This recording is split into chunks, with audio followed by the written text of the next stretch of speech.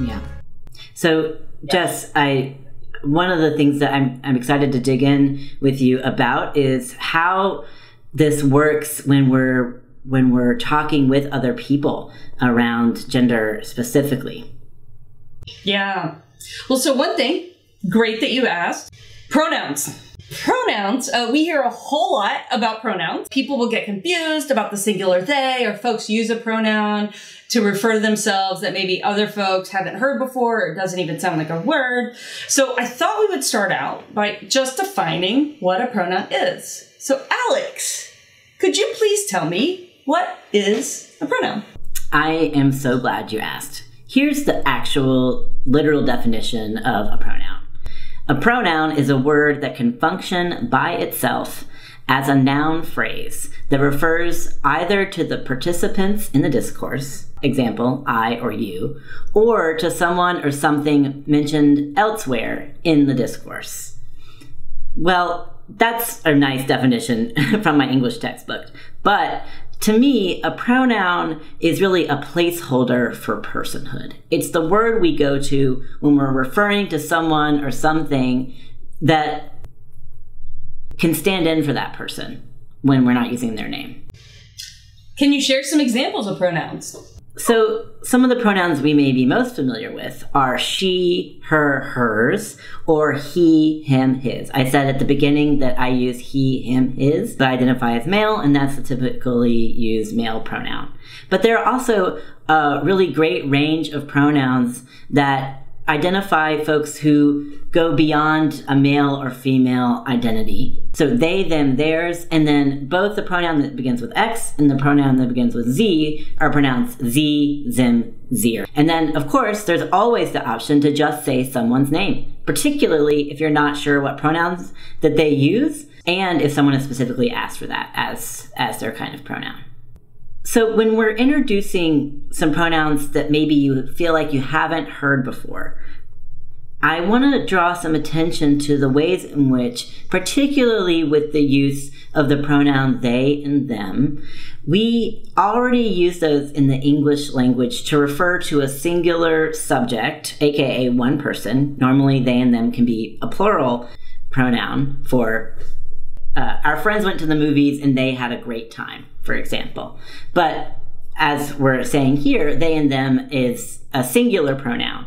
And while that may feel like news to some of us, I want to underline ways in which they and them are already in operation in the English language already.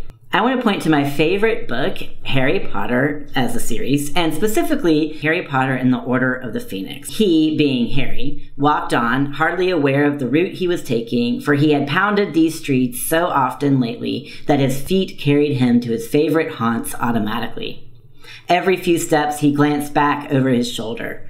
Someone magical had been near him as he lay among Aunt Petunia's dying begonias. He was sure of it. Why hadn't they spoken to him? Why hadn't they made contact? Why were they hiding now? Did you see it? In this section, Harry references someone, aka one person, magical, had been near him, and then wonders why they, that person, hadn't spoken to him. Why hadn't they made contact? Where were they hiding now? When we're referencing someone we don't know, I believe often they and them roll off the tongue pretty naturally. I think a lot of us do it in the course of our conversation. And so we're pointing to this as a specific example of a time when it has happened in literature, some of the greatest literature, I might add, and to really hold a space for we're not sure of the gender or sex assigned at birth of this person. And when we're using they and them as a singular pronoun for a person, I think part of that nuance is being held there with the use of the pronoun. Jess, do you have another example? It just so happens I do. From Beyonce. So, Beyonce's song, Freedom. Freedom, freedom, I can't move. Freedom, cut me loose. Freedom, freedom, where are you? 'Cause I need freedom too. I break chains all by myself. Won't let my freedom rot in hell. Hey, I'm gonna keep running 'cause a winner don't quit on themselves. Did you catch it? Also, my apologies to Beyonce. A winner themselves. So these examples we pulled easily. You know, it is a matter of listening with intention. And in fact, there are often times when we listen with intention, we still don't hear it. And so the reason that we kind of bring those in is to point out that a lot of times when folks want to use pronouns or feel that certain pronouns connect with who they are in a way that is maybe unfamiliar in its particular application, they get a lot of pushback. So you may have people who say, well, I get it, like, okay, that's cool and all, but I just can't get behind the singular they. And when I have that experience and I'm talking to somebody else who says, I just can't get it because it's just not English, the subtext for me, what I'm hearing is that they actually can't get behind honoring me in my embodied identity as I am asking to be honored. So I do this work for a living, right? And when I got my professional hat on, I can do that. I can have those conversations. I can say, this is the subtext of what I'm hearing. But I know from working with a lot of young people and also a whole lot of other folks who aren't young. I was talking to someone just the other day who was talking about their own decision about whether or not to communicate using they, them with people because they didn't want to have to defend their identity to people. I know a lot of times folks with regard to that, they may not come out to their own family because there's already been a difficult experience in whatever way, and they don't want to have to feel belittled in their own identity. So when we talk about that, the singular they appears all the time. You know, I used to have youth who would say, you know, somebody said my pronouns are made up. And there was always this funny dialogue there because all words are made up. They don't exist in nature. Words don't exist. They don't grow on trees. They are socially influenced. You know, and again, thinking about that three-dimensional fractal image or the galaxy that Alex was describing earlier, when you add the dimension of time that comes on, we have new ways of understanding who we are and of communicating that with a language. They and them is most often the non-binary pronoun people use because it's already in the vernacular. Because it was, I think, in my estimation, and certainly seeing this with the youth, it was a lot easier to just use they, them than to have people continue to say, that's not actually a word. If we could sit for 1 minute and think about the experience of what it would be for you, if you haven't experienced this, to have someone tell you that your identity doesn't exist. Even just think about at times if you've gotten a letter in the mail that said Mrs. and you're Mr. or Ms. and you're Mrs. or Mrs. and you're Ms., you know, and even how those things come up in whatever way. That I've heard people that could be a little ding in a way. So think about what it means to spend so much of your time and energy trying to figure out your own sense of self, to come to this liberating place where you say, this is who I am. This makes so much sense. I know for me, my life makes so much sense as I look back on it now with an understanding of my non-binary identity. And then to have someone say, I'm sorry, but I just can't get behind that in a way that's like, I just can't actually take the time because that's not actually a thing that exists. It's hurtful. And certainly it should be a baseline if we're talking about how to really welcome LGBTQIA identified people into congregations. That should be base. Avoiding the temptation to say, I just can't get it. Because we work really hard to be in community with each other. And that's beautiful. And it's exciting. And this is part of that. It's really important.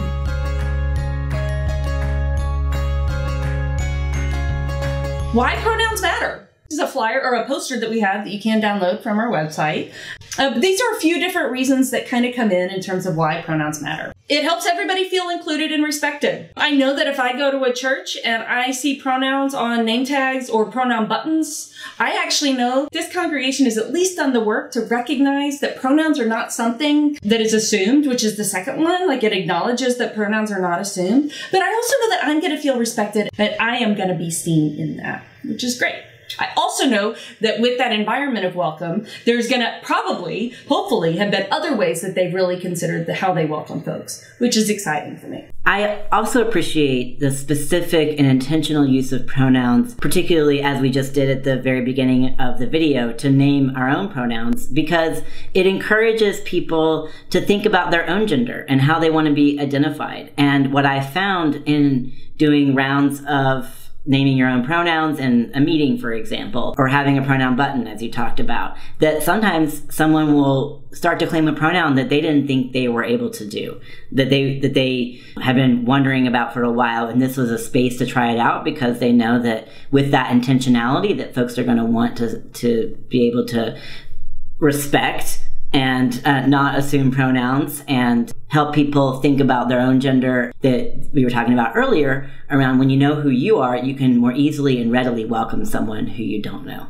It's also a way to show folks that you're serious about being an ally. Again, talking about living into welcome and what that means. To me, the idea of even opening a question, people have asked, well, how do I do that? And it's like, start every conversation, not just with folks who you may suspect are trans or non-binary, but every conversation. When you're having a session meeting, start it off by your name and pronouns.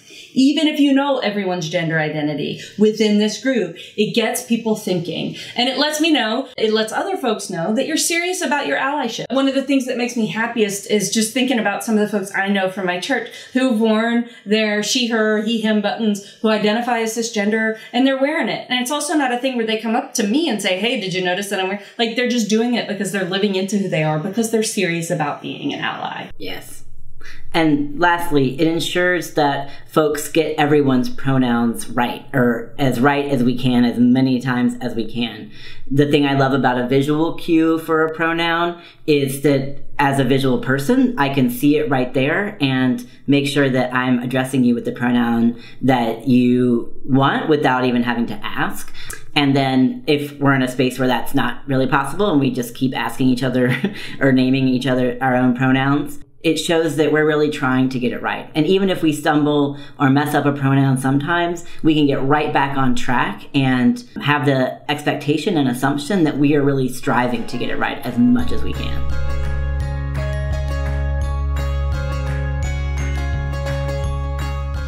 So Alex and I thought it would be best to do a little bit of modeling around how to live into and share our pronouns. So we're going to kind of have a little bit of a conversation and talk back and forth about how to model a singular they and how to model introducing ourselves with our pronouns. How's that sound? That sounds great. Let's pretend that we just saw each other at church and we haven't met before. Okay. Hey there, I am Alex, and I don't know if we've met before. Thanks for coming to church today. Because we haven't met, I wanted to share that I use he and him pronouns. What is your name and what pronouns do you use? Hey, my name is Jess. Thanks so much. I'm really excited to be here. And I use they, them pronouns. And I really appreciate you asking. Great. It's so good to meet you. Let's go to coffee downstairs. That sounds awesome. I love church coffee. So Alex and I were being kind of silly there, but I appreciated him noting the point about, like, because we haven't met before, I'm going to introduce you, and I would like to know your pronouns, and these are my pronouns. So that helped me as somebody who presents in a way that's a bit more androgynous, or maybe a bit more unclear. It let me know that he was also saying, this is who I am. He also let himself kind of step out into that bit of a vulnerable space in a way where he shared his pronouns. He didn't say, well, of course, this is how I look. And he also used the specific pronouns of he and him. So he didn't say, I use masculine pronouns or I use feminine pronouns. And while a lot of times he or she are identified as more masculine or feminine pronouns, the specificity of he, him allows a more nuanced understanding of what it is actually to be masculine or feminine in whatever way. This is them. There's a specificity to that. It's nice. It was invitational. It also let me use my pronouns first, so I didn't have to go through the process of trying to figure out whether or not I could or should share my pronouns, or when do I wait to be misgendered? How do I? So it was a great way to sort of start that. Next, we were going to do a brief modeling about how to talk about somebody who is not here and how to use the singular they in a sentence. So this is a conversation about our friend Steve. Hey, Jess, have you heard about our friend Steve's new trip? No. What about their trip? Where'd they go? Well, they are going to the Outer Banks, and I can't wait to join them in a few weeks. Do you want to come with us? I would love to come with you. Yeah. Well, Steve, because they recently had to move away from North Carolina, so I know they were really missing it. So I bet they're really excited to be able to come back and spend some time in the Outer Banks again, because I know that was one of their favorite places. Yeah, they love it here. And see?